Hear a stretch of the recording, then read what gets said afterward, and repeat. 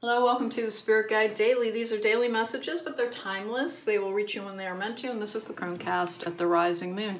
Hey guys, for the month of December, these will be available December 2023. These will be up on my YouTube channel. I do have to, because I also have to pay my bills, move these to a membership or a Patreon capacity going forward, and they will be daily messages Monday through Friday. There'll be some other things involved in that Patreon, but let's get going with what we're doing here.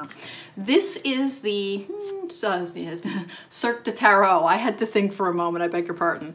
We have the Quantum Oracle is going to bring us a card as well, and we're going to get an activation card. Big time of activation, again, even though we are in, as I'm filming this, and we'll see this in December, even though we're in the winter season where like everything lies fallow, it's basically when the fields regenerate. But there are expansions within your life as things come back, I want to say, to more vivid color. And the thing to remember is that the area of your life, if you are expanding your psychic gifts and your magical gifts, that is most likely to expand in the winter month is actually spirit mediumship. And so be aware of that. Be aware of that, particularly if it's been something you've been trying to hone. It might be a little bit off the hook for the period of the winter time, which is actually after October 31st in most magical calendars. And that is because the goddess Persephone actually returns to Hades in mythology, but that is to indicate where the energy goes. It's a story around how the energy is managed. And so for the winter months, she is in the underworld. And so that is where the abundance is most likely to occur, is an expansion in spirit mediumship, in the ability to see beyond the veil, in the ability to clear energies as well. It's a really good time to work on your clearing practices for magic. This comes out with the Eight of Wands in the upright, which is progress. It is communication. It can be falling in love. It can be travel over water. This one, it has like a panther or a tiger depicted there, which is all about passion and drive as well. It's coming out with Queen of Wands in reverse. Interesting. And then the Five of Swords in reverse. We're going to take a fourth one on this one as well, with the Emperor in reverse as well. Okay, so this is an energy of making very strong progress on your emotional management, which is another message that comes out over and over again. The Queen of Wands in reverse is often frustrated. She needs to take a pause before she says something she regrets, type of thing. And remember, gender is genuinely meaningless in tarot. It is simply about learning how to, with this Five of Swords in reverse, which is one of the cards for giving up the fight. It's not necessarily defeat. It genuinely is, in this instance, telling you that you're coming closer and closer to, this is a misuse of power energy. The Emperor in reverse, like, it can indicate like a sociopath in a different context or an emotional abuser. Here, I don't think it is.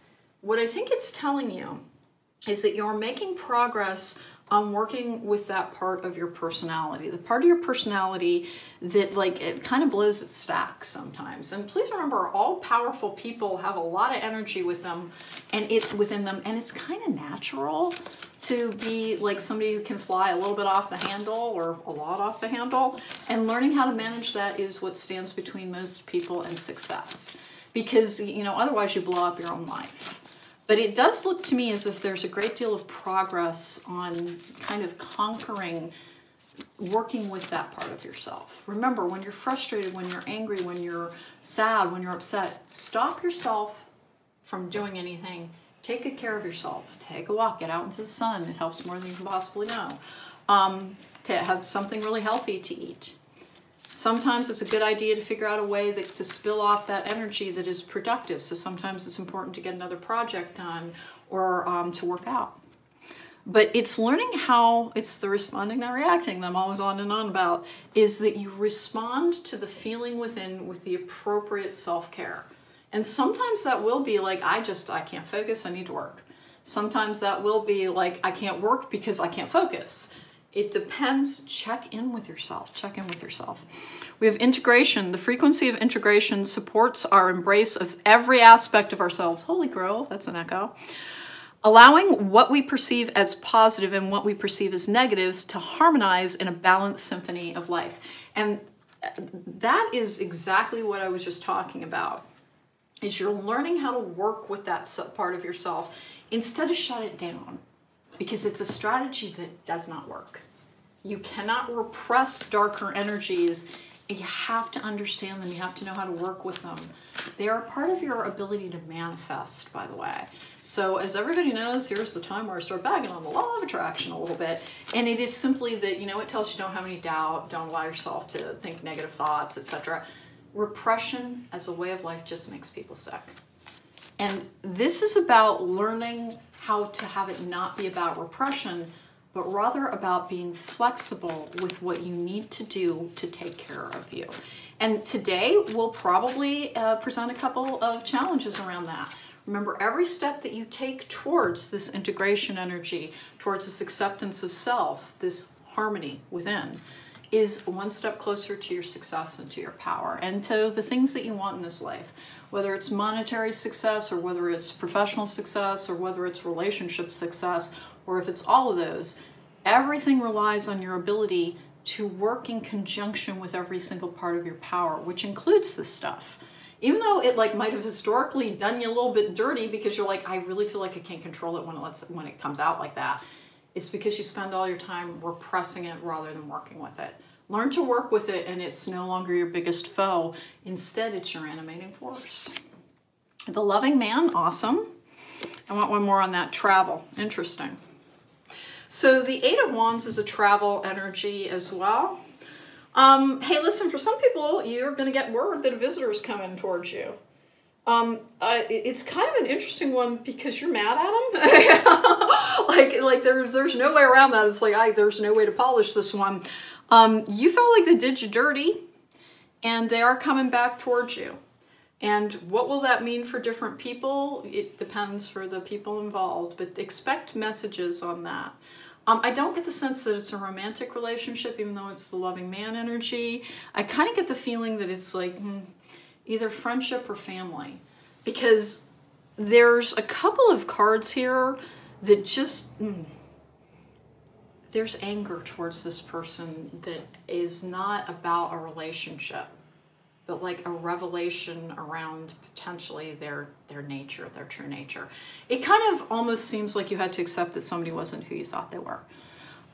It looks like maybe they're making a reappearance in your life. It's going to be different for different people. The bulk of this message really is about learning how to work with your darker aspects to have them within your control. Like I'm always saying, you're trying to put your monster on a leash, or in this case, your great big tiger or your panther on a leash, and be like, hey, we're going over there to slay that today. And that's all we're going to do, and I'm the person in charge here. And it really is, honestly, it's never about pressing something down. It literally will never work. It just leads to explosions. And this is making really good progress on a bunch of things. But for other people, remember, in a collective, everybody has different times when different things will be happening. It genuinely does look like somebody is potentially coming back into your life and that you are honked off at them. And I'm not positive. It's going to be different for different people. I'm not positive what the outcome is on that.